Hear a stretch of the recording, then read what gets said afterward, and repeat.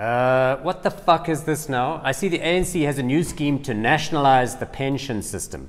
According to a proposal from the idiot Minister of Social Development, all employed persons are going to be forced to contribute between 8 and 12% of their salary into a national social security fund run by the government. Holy shit. Well, they can just fuck right off. If that happens, employed persons wouldn't be able to save anymore in their private pensions. That's it. So the entire savings industry in this country, buggered. Buggered. What is this filth?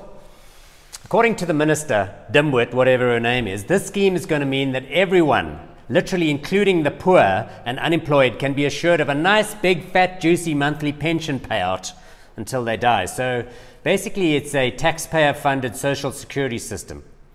Look, this thing is a total fucking non-starter. You can put this proposal up on the pedestal of failed ideas next to the fucked up idea that we should have a national health insurance scheme.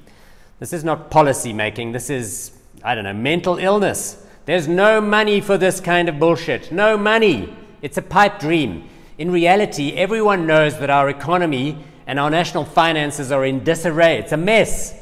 Our budget deficits currently are sky high. Our debt to GDP ratio is literally exploding. It went from like 50% in 2017 to like 90% now. We're living on expensive government debt. We already have social grants, unusual in the developing world. They're about as generous as this nation can afford. We don't have a big enough taxpayer base.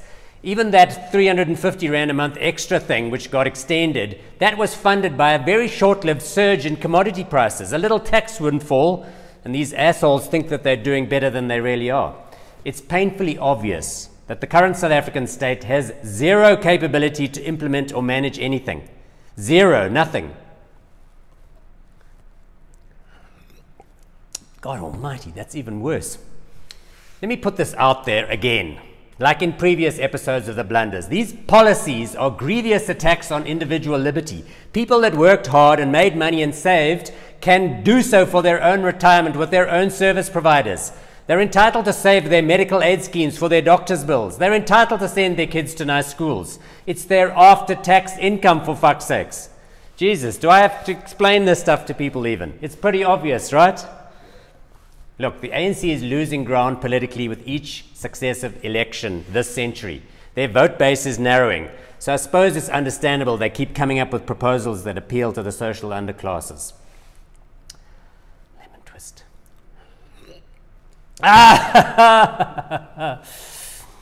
The recent looting in KZN made us the laughing stock of the world. Images of that fat guy trying to stuff his huge flat screen TV into his Toyota Corolla went around the world. You know, Mr. Porky shoving the LG flat screen into the, it's not fitting, it's too small.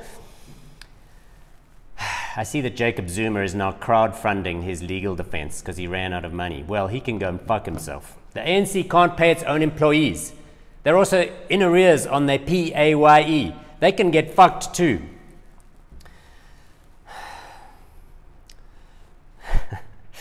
Enough already. You know, another thing that grates my gherkin is people writing open letters to Cyril. Just stop. When I read your ANC should do this now, or Cyril should do that now, I just want to be sick. Let me give you a tip. He's not listening. He doesn't give a fuck about you. His main problem is trying to keep his own rotten piece of shit political party together in one piece long enough to win the next national election. That's it. He wants that giant criminal enterprise to win again. He does not want to be the last ANC president to rule South Africa. That's what keeps him up at night. Not solving your fucking middle class problems. I'm sorry to break it to you, but you will have to solve all of your problems. Alone, by yourself. Don't get me wrong, I'm an optimist about South Africa's future, and I'm not going anywhere. As someone noted after the looting in KZN, at least we're not Turkey, where that giant cocksucker Erdogan used an insurrection as an excuse to imprison 10,000 of his political enemies. At least here you can say what you like. Unemployment in this country just hit a new all-time high, 34.4%. There are 7.8 million jobless people out there. If you include the discouraged job seekers, 44% of the total political employee labor force is doing. And you know what? That's not going to change. Not under this lot. We need more jobs, not more handouts. The champagne socialists in the ANC have nothing to offer in that respect, just the same old business unfriendly policies. Forget about all of that. Tend to your garden. Isolate the state. Strengthen the opposition. The same mojo that sent the middle classes to set up barricades in KZN must be activated now to revitalize the political opposition. And by that I do not mean the opposition to the left of the ANC. Not the EFF. No, no, no, no. So I have a message for Floyd Shitforbrain Shivambu and Julius Make My Day Malema. This country needs more businesses. Less of your bullshit, more capitalism. We're just getting started. Those red beret wankers have nothing to offer. Now, I hear you. You say you don't like the current leadership of the opposition party. Shut the fuck up. I don't care. Your life's work and your life savings are at stake. Start voting your class interest.